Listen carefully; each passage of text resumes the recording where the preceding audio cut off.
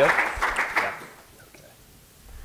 Well, thanks, everybody. It's great to get a chance to come out here and talk with you and get a chance to share some ideas and make you think a little bit about some things as well. Just a little bit about ourselves. InMoment, we've been around now for 15 plus years. We currently have over 450 clients, over 500 national brands and international brands. We have about 350 employees now with offices in the US, Canada, Europe, and we just added an office down in Melbourne. And so we've had a lot of chance to kind of go through and grow over the last number of years. We're working a lot of languages, my goodness. We collect data in 95 plus countries now and over 90 languages. To kind of map that, we listen in a lot of places. Last year we collected about 150 million customer reviews. So everybody knows Yelp, right? Anybody know how many reviews Yelp has collected in their 17 years? 120 million. So last year we collected more reviews than Yelp has in their 17 years. So we're behind a lot of brands. We collect a lot of information for these, and we use that information to help these brands understand the customer. If you could read 10,000 comments from your customers every month, you'd know exactly what your customers' expectations are, you'd know how you're performing, and you'd always make the right informed business decisions. That's why we use things like text analytics, video analytics, speech, and other types of things to go through and extract these stories and help these brands make the right decisions and to be able to stay on top of their game. After the breakout, I'll spend a little more time, if those want to come up in the Q&A, talk a little bit more about our company. But just a pitch, we're always looking for people to come up for interns. I think we had about 20 people for interns this last summer and love to have more. So I think we'll be on, there's a list or somewhere that we need to get signed up on. So a few things about my experience. I started right out of school at a company called Sterling Wentworth. This was a bootstrap company, meaning they didn't take any formal VC funding. When I joined, I think I was employee number 15 right out of school, and I was like all eager and excited, and they had like $2 million in revenue, and they told me, if you can't go get this deal, you don't have a job. So I was hired on, I became a salesperson, and I was in charge of designing the software, all at the same time. Over the next 7 years, we grew that company to around 20-some-odd million in revenue and ended up selling it for $66 million. It was a great success story. At the end of that, about 85% of the company's revenue came from products I designed and developed. It was a wonderful experience for someone right out of school. The next company I went to was right in the middle of the dot-com era. My goodness. I got caught up in the hype and got all excited, and you guys are probably too young to know how terrible that was, but there were a lot of companies that took in a lot of money and ultimately ended up dying. I was involved with an online collaboration company, Bluestep, and we took in $20 million, went through a horrific 2.5 years of crazy work, and at the end of it, we ended up crashing the ground like everybody else. At the end of that cycle, I remember it was April 15th on tax day, and I was sitting there, we were trying to help our employees find jobs. I was the chief technology officer of Bluestep, and I was sitting there going, man, this is just brutal. What are we going to do? And helping other people go through and find other opportunities. And then I read an article in Inc. magazine that said 500 other companies, tech companies, .coms, had died in that quarter. And I thought, wow, there's 500 people with my title looking for a job. Kind of a rough day. Okay. Needless to say, I went out and decided to start a company. It was easier to start a company than it was to go through and find a job. And it was something I'd always wanted to do. And this is for your own thing. When the economy is actually in a downturn, it's great to be able to find people that are willing to work for a lot less money. In this case, I had access to a lot of people that currently didn't have a job. And there were about 10 of us that started working with no pay and decided to start a business up and see what we could do. Pardon me. Let me take a drink. So what I'd like to talk about is a little bit difference between a bootstrap company and a VC company. And the reality is, these companies, depending upon how you're started, will have different kinds of pressures, different kinds of cultures. I think this is an important thing if you talk about the importance of balance of family life and religion and everything else in your life. It's important to understand these things.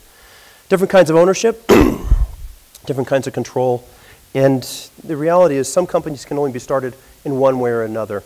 Think of a pharmaceutical company. How long does it take to get a drug to market? Anybody know? It's like a decade plus. A decade's a good one, right? So it's brutal. So yeah, unless you want to go without pay for 10 years, you might want to consider getting some outside funding. Yeah. Oh, good point. So VC, venture capitalist, right?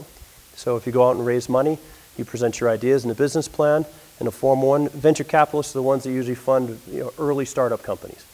And they'll usually want something in return for that. So if you're going out and raising $5 million for a company that has no revenue, well, there's going to be a cost.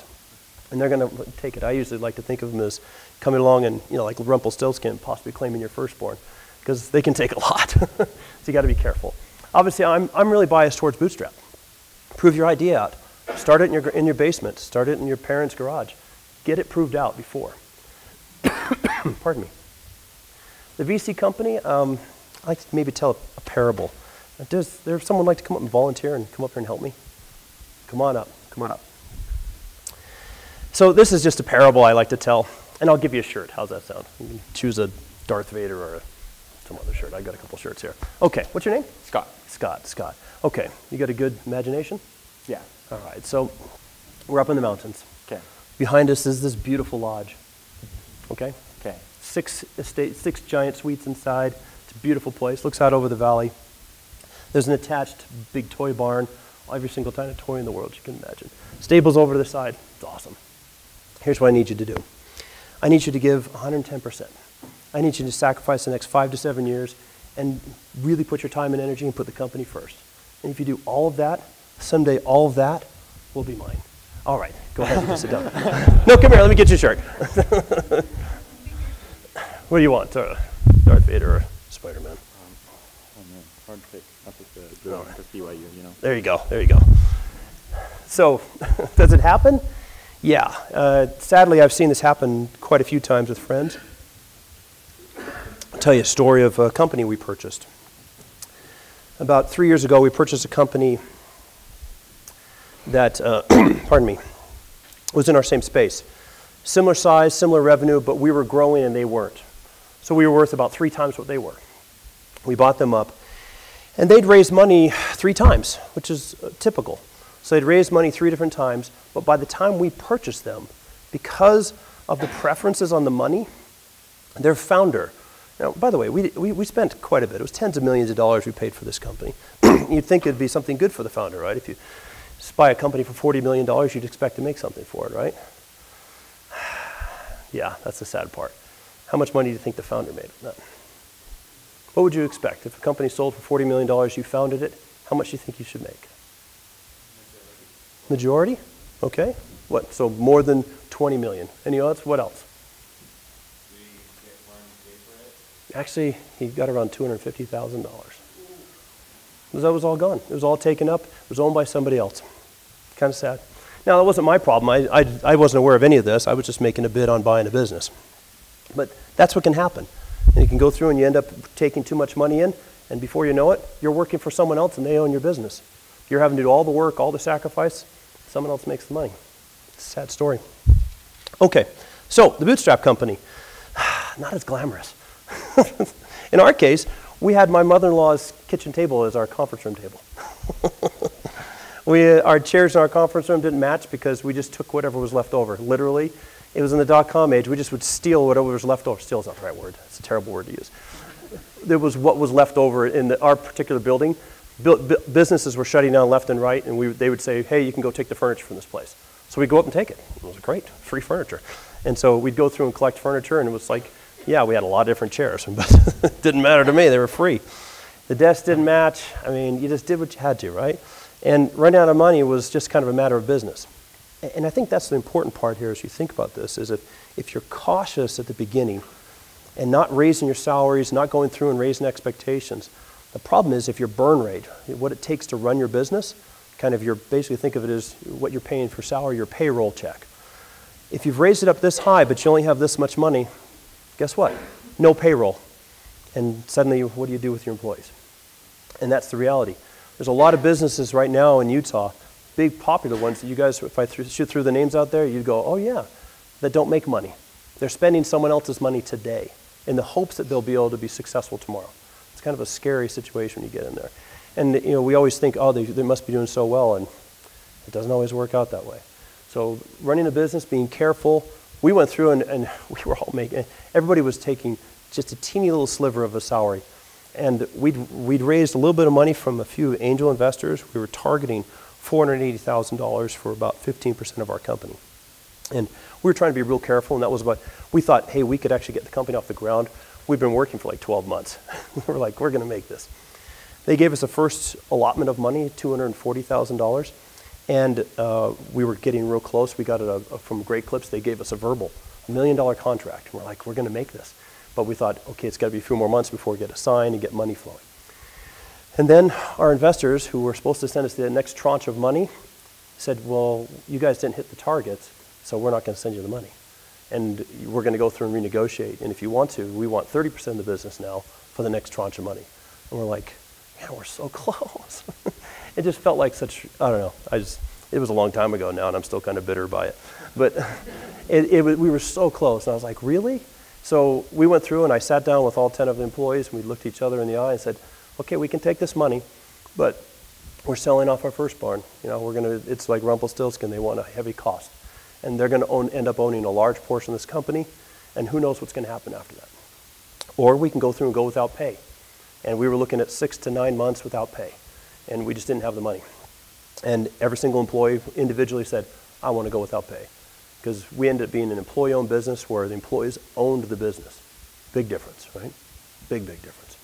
And that was an extremely proud moment for me because I couldn't force everybody to do that. That was a thing we had to jointly go through and do. And we went through, and 6 months later, we had Great Clips. They gave us $1 million, and we went through and bought out the investors. Said, screw you guys. We don't want you. Anyways, it was great. So get rid of them. So here's the big problem, and hopefully this clip here works. When you're raising money or going through and doing that, everybody thinks that one allotment's going to get it there. Oh, all we need is $1 million or whatever it is, $5 million. And you see some of the companies up and down the Wasatch Front have raised tens of millions, if not hundreds of millions of dollars. And it becomes a little bit of addiction because it's so easy to get this money. And that's the problem is remembering when to say no on this. The reality is you're going to take 3 attempts to be able to get it right on your idea. So you can do that risking your own time and energy, or you can take someone else's money and risk it on their money. And when you do that, they end up owning you. So much like this guy here, we all believe as entrepreneurs we're going to make that jump the first time. And we hope we will, right? But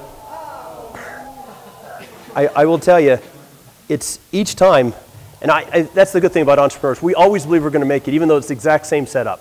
And we're like, it takes 3 times. He makes it this time. He doesn't make it. But it just hurts every time. It hurts every time. But that's the thing, is that if you take money on that first time, you're going to be back for 2 more rounds for sure. And that means by the time you're done, you're now working for somebody else. They own your business, you're working for them, and yet you're doing all of the hard work, all the sacrifice, and everything else. It's really hard to find balance in life. It's really hard to find anything else in life. I spent a lot of days. I was really lucky with an executive team where we'd kneel in prayer. And we were all, happened to be LDS, and we spent a lot of time making a lot of changes and a lot of sacrifices and a lot of self-reflection.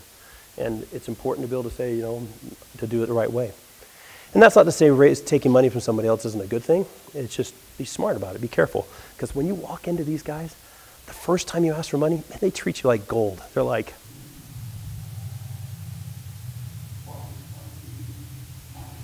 and you feel so cool. And you're like, dude, I feel so good. And then when you miss your marks and your targets, and you will because it takes 3 times, it just does, you show back up for money the next time and they say,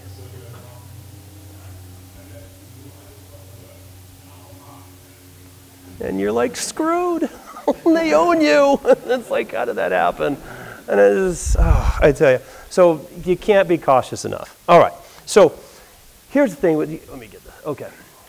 If you go through and look at this, in our situation, this happened to us. We only took $240,000. They owned less than, it was 6.5% of our business. And yet, who had the control? They did. They had the cash, and if they didn't give us the cash, we couldn't pay payroll. So guess what they made me do to get that first tranche of money, the first $240,000? They made me hire someone that they said I had to hire, kind of like these guys here.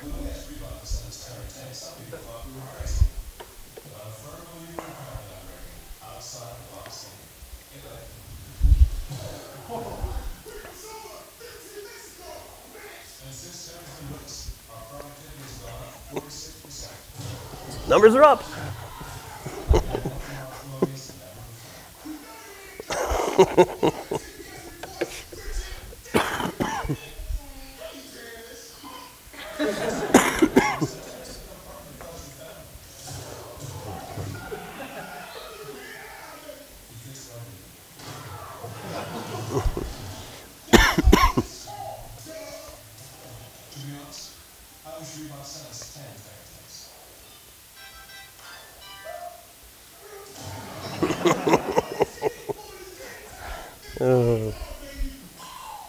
So VCs will make you hire a Terry Tate to be an office linebacker and run around your business.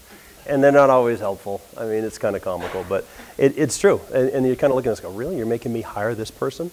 They don't fit in? In this case, we at the time, all the employees were literally taking a $1,000 salary.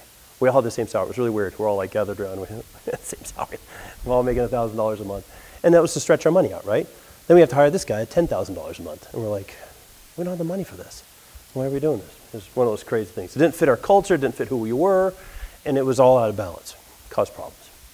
So that's the problem with the control side of it. Come here. Okay.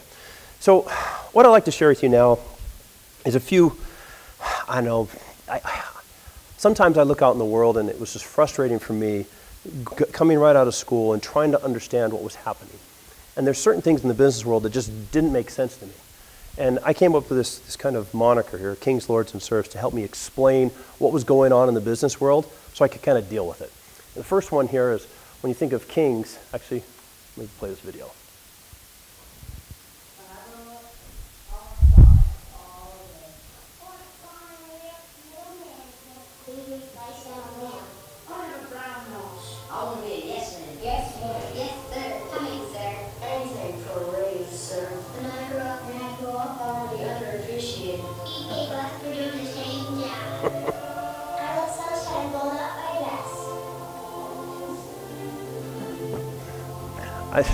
I love that guy.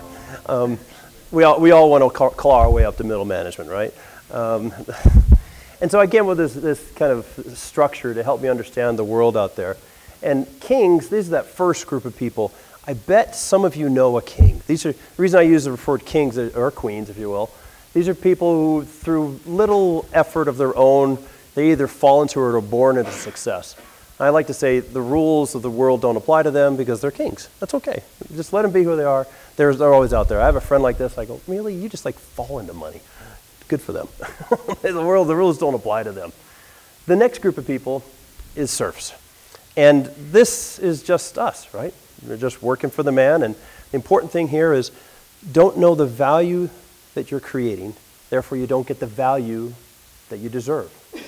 Okay? If there's anything as you're getting ready to come out of school right now, know your value. You won't be able to command any kind of price if you don't know your value. Don't expect someone else to do it for you. Know your value, okay? The last one here is lords. These are people who take a personal risk. So in this case, they sacrifice pay today, like taking no pay, right? For ownership tomorrow. You're entrepreneurs. That's what an entrepreneur is. Take the risks. If you believe in an idea enough, you do it. You can be an employee entrepreneur right now. This is the idea of stock for pay, right? Go through and do that. So, the way I like to think of this is change your stars. Knight's Tale, you guys ever seen this one? It's kind of fun. All right, so be inspired. A match, 3 points. 1 point is awarded for breaking an arse around to the waist test. 2 points for breaking on top. And 3 points for bearing a load to the ground. And to then die. Accidents happen.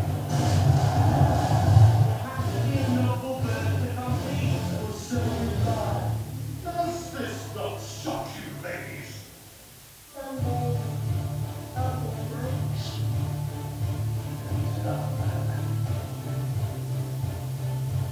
We are all equally blessed.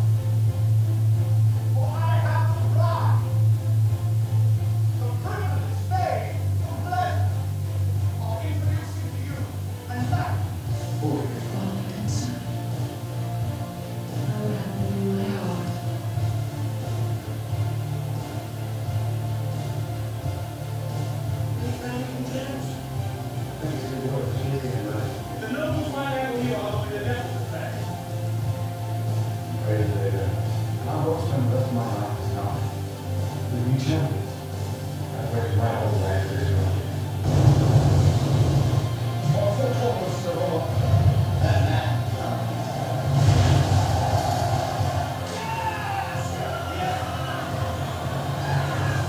It's not dependent. No matter what, a man can't change his stars.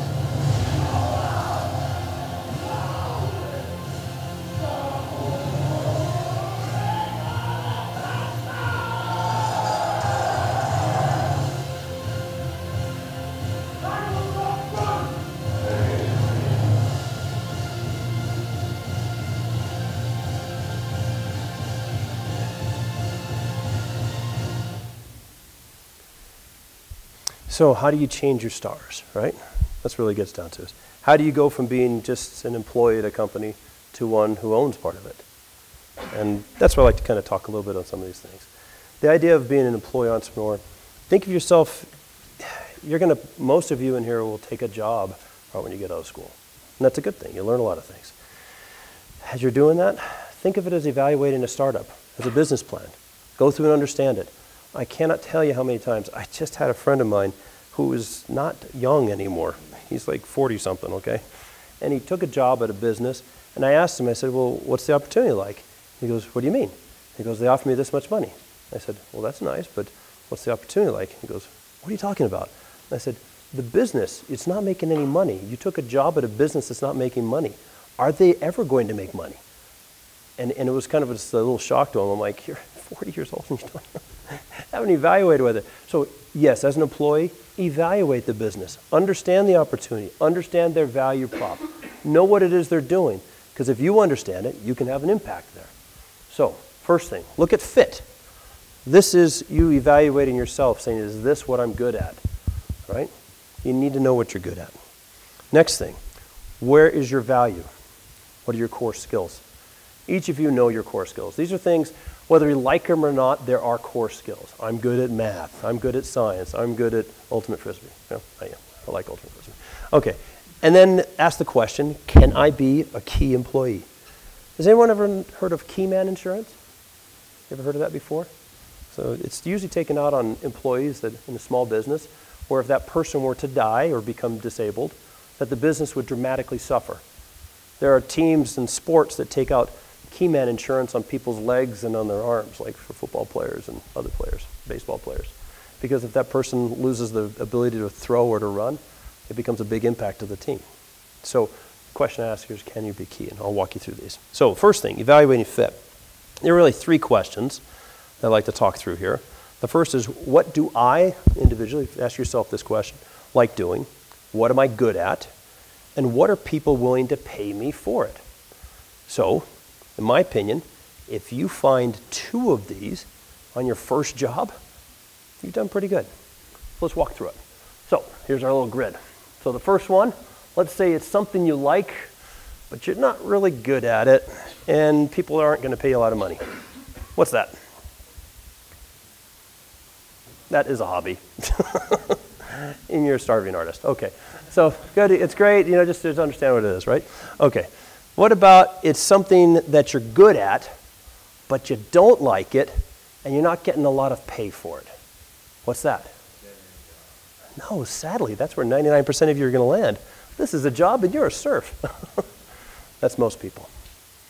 Sadly, that's most people. Most people get the pay that is the going wage, right? Most people don't get above average pay. Most people get the going wage. All right, next one. Let's say you're good at it, people are willing to pay you a lot of money. Yeah, this is a good job. That's why you're here in school, to try to get above average pay, above average value. Okay. The next one, let's say it's something you like and you're good at. But you don't get paid a lot. Yeah. This is a job that will make you content. And I have quite a few friends who have very good, balanced lives. And they're happy. Okay? Nothing wrong with this at all. Again, you get two of them, you're doing really good. What if, this last one is kind of an interesting one. What if it's not something you like, you're not very good at it, and no one's willing to pay you a lot of money? This is a government job.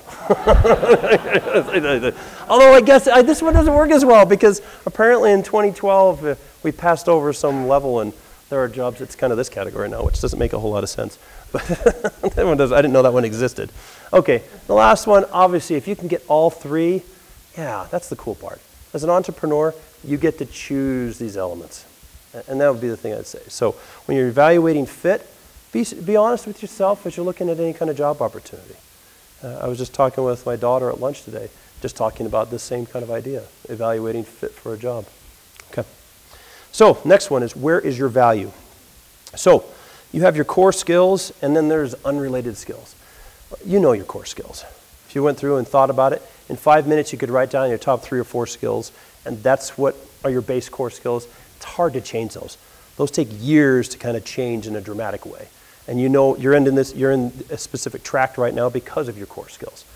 But when you think about in your job itself, if you're not using your core skills as the large portion of the job you take, what's happening, right? You're using all your unrelated skills you're not very good at. I can vacuum. I'm pretty good with a vacuum. I don't think I make a lot of money for the company if I'm vacuuming the hallways very much. You get the idea, right? So look at the kind of job, see what the requirements are, see what they're going to have you do. If you're doing a lot of time on these unrelated skills, okay, fine to cut your teeth a little bit, but evaluate it and say, you know what? I need to go through and make sure the job has things that are close to the skills I'm already doing. Then I'm going to get some leverage out of what I'm doing. And that's the important thing, you evaluate what it is you're doing. Another way to look at this is, a job people will tell you what to work on, but they won't necessarily tell you how to increase your value. And that's where you need to sit down and say, well, what is it that the business is valuing? What is it that could help the business be more successful?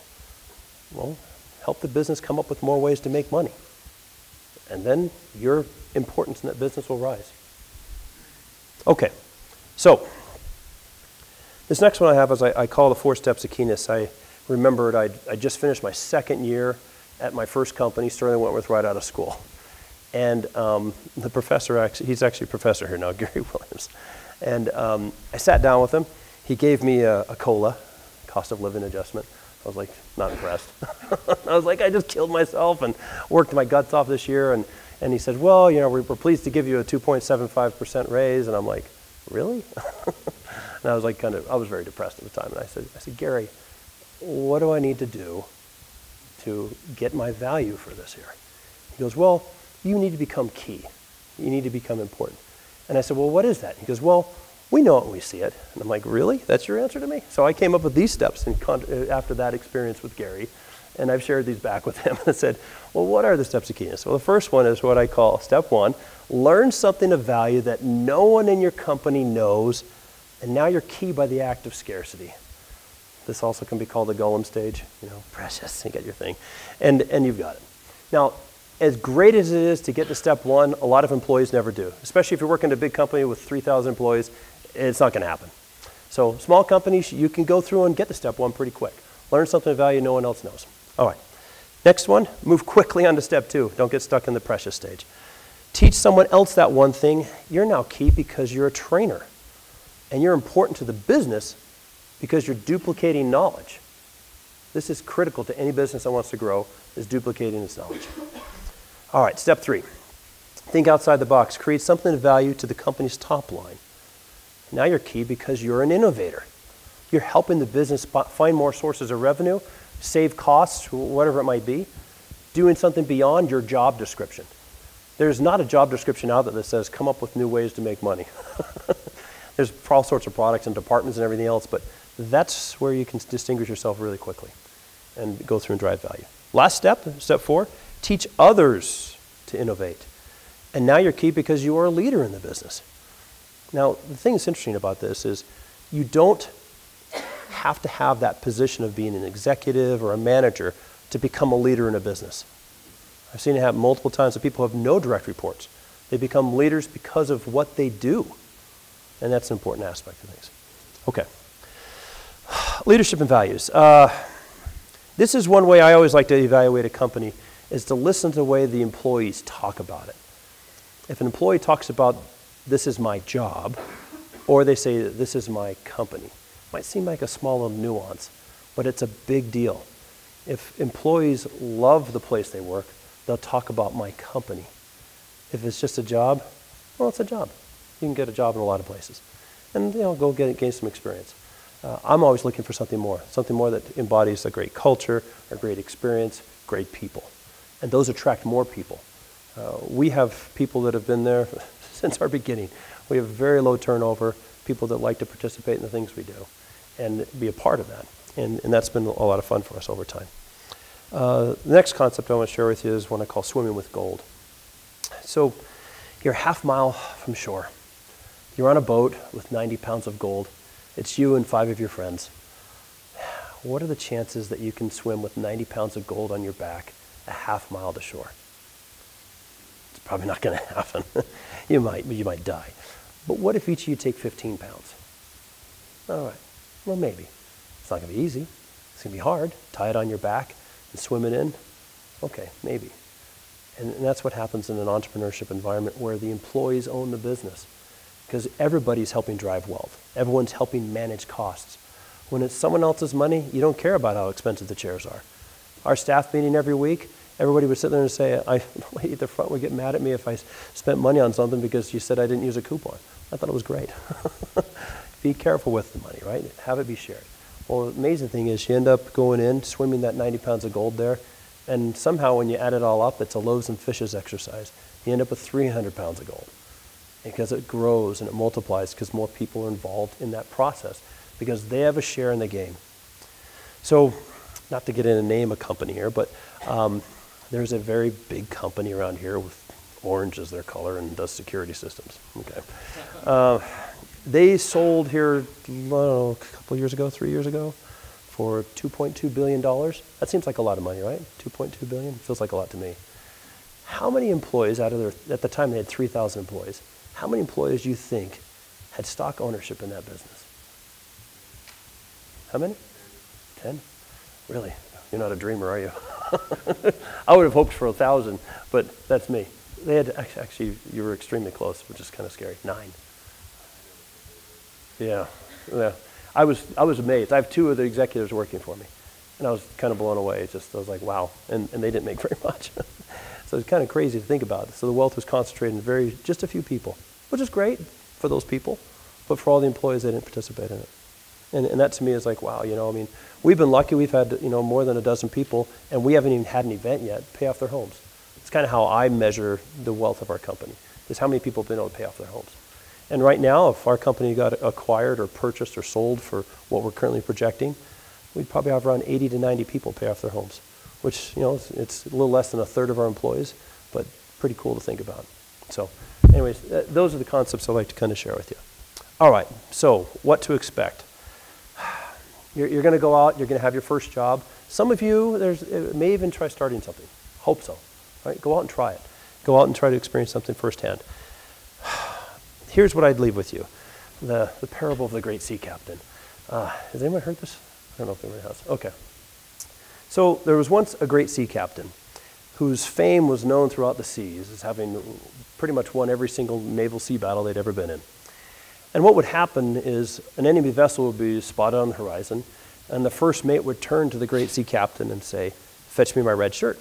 And the first mate would run off and get the red shirt for the captain, and they'd go into battle and they'd win.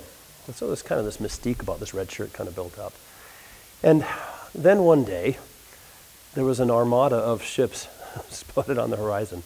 The great sea captain turned to his first mate and said, "Fetch me my brown pants." And so it is as being an entrepreneur. There's those days that not everything works out, and they're scary as all get out. But never let them see you sweat, right? Go through and believe, work through it. I remember when I was first starting InMoment, I'd gone to a very close personal friend who I really highly admired his opinion on things and knew about our space. And I said, "What do you think about this idea?" And he said, "No one will ever switch from the old way of doing things." In this case, it was mystery shopping. And have you ever mystery shopped? Been paid to go eat someone's food? Yeah. And that's what we were trying to compete with when we first started InMoment. And I was kind of like, "Are you kidding me?" He goes, "Yeah, no one will ever switch." And I said, "I don't care. Give me $20,000. I'm going to go start this thing." And he did. So, but sometimes that's what it takes. Determination in the spite of things. If you believe in it, go risk it. Go take your time. Germinate that idea and build it up. Next concept, violent execution. one thing that every single one of you in here have that no one can take from you is your own determination. There's always going to be someone smarter. There's always going to be someone faster, whatever it is, able to leap tall buildings more than you. But if you're more determined than the next person, you can win. And that's the coolest thing. I had an employee named Dale Schroeder, and Dale, he'd run through a wall for anybody. It was just awesome. And he wasn't the smartest, the brightest, or anything else. He was the first to tell you. But he would just wear you down. He'd just wear you down. So on the idea of violent execution, we actually put this on our actual stock certificates in Latin, I think. It's in something, I don't know what it says. But the idea is, from Patton here, more progress results from the violent execution of an imperfect plan than the perfection of a plan to violently execute. Too many times people talk and talk and talk and they don't do. The reality is your idea will be honed out in the refiner's fire of doing it. Get out and do it. Go get it done. Don't wait for it to be perfect. Go be determined and wear the other guys down. And then you'll succeed. Okay, so if you think about this, and the world is written for you to come out and be employees and to take the going rate. And that's really good for businesses. The going rate's really good for businesses. So go ahead and do that. Or you can try to rewrite the rules a little bit and get better than the going rate. Or even better, become at least an employee owner or possibly an owner yourself and start up your own business and change the rules that are written. So maybe to wrap up, last little thought here.